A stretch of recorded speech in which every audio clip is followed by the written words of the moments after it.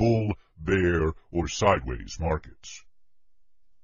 But information does not equal profit. The markets have a limited number of opportunities to offer at any given time. Price charts evolve slowly from one promising setup to the next. In between, they emit divergent information in which definable elements of risk and reward conflict with each other.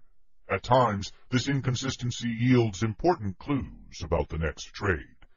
More often, it represents noise that must be ignored at all costs. The ability to tell the difference between the two marks an important passage on the road to trading success. Trading noise occurs during both positive and negative feedback. It simply represents those periods when participants should remain on the sidelines rather than jump into the action.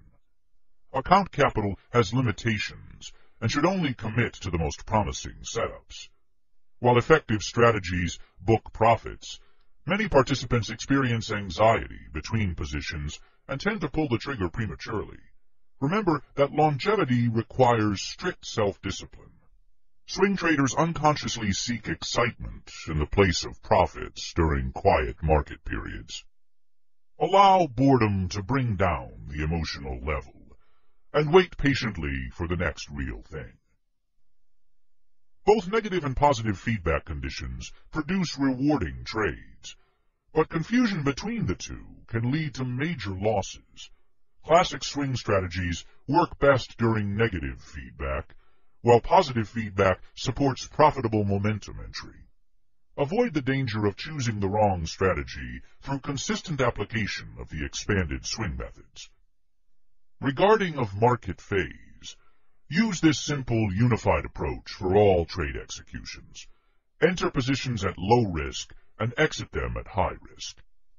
These mechanics often parallel the buying at support and selling at resistance, exercised in classic swing tactics, but this expanded definition allows entry into the realm of the momentum trader with safety and precision. Swing traders study both action and reaction when evaluating setups in the momentum environment.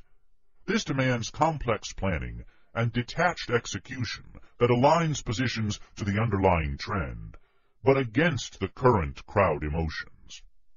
This strategy naturally favors execution against traditional momentum tactics. Counter-trend reactions provide excellent swing entry levels in momentum markets. Once filled, these positions find a comfortable exit on the next accelerating thrust.